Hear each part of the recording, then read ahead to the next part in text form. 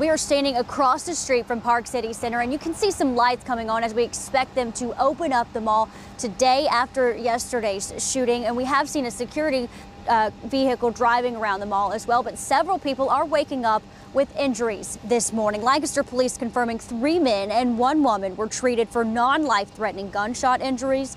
2 women were also injured leaving the scene. The owner of a store steps away from where the shooting happened, took some video you're seeing on your screen, and we spoke with some of the shoppers and employees who were running to safety.